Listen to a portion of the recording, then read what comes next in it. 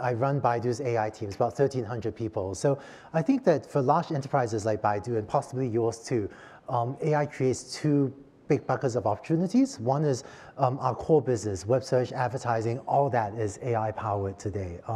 And the number of AI powered things goes down very far in our core business. So for example, the way we recommend restaurants to you, or the way we run our logistics network. We run a very large food delivery service, maybe like DoorDash. And when you order food, we use AI to predict how long the food will take to get to you. Turns out you all just finished dinner, so maybe you don't care now, but when you're hungry, you actually really care.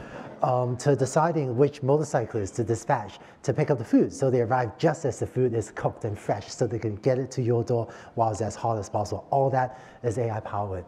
In addition to strengthening our core business, where we've said AI is incredibly lucrative, AI also creates a lot of new business opportunities. So I've been making this analogy that AI is the new electricity.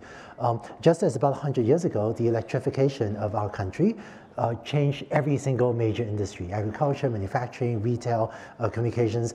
I think now we're in a phase where AI will similar to electricity 100 years ago, AI will change pretty much every major industry. And so part of my work at Baidu is to systematically explore new verticals. So we're bullish on healthcare. We have built up an autonomous driving business unit. We have a conversational computer. Some similarity to Amazon Alexa and Google Home, but we think in some ways even more advanced. And we're systematically pursuing new industries, new verticals, where we think we can build an AI team to create and capture a lot of value.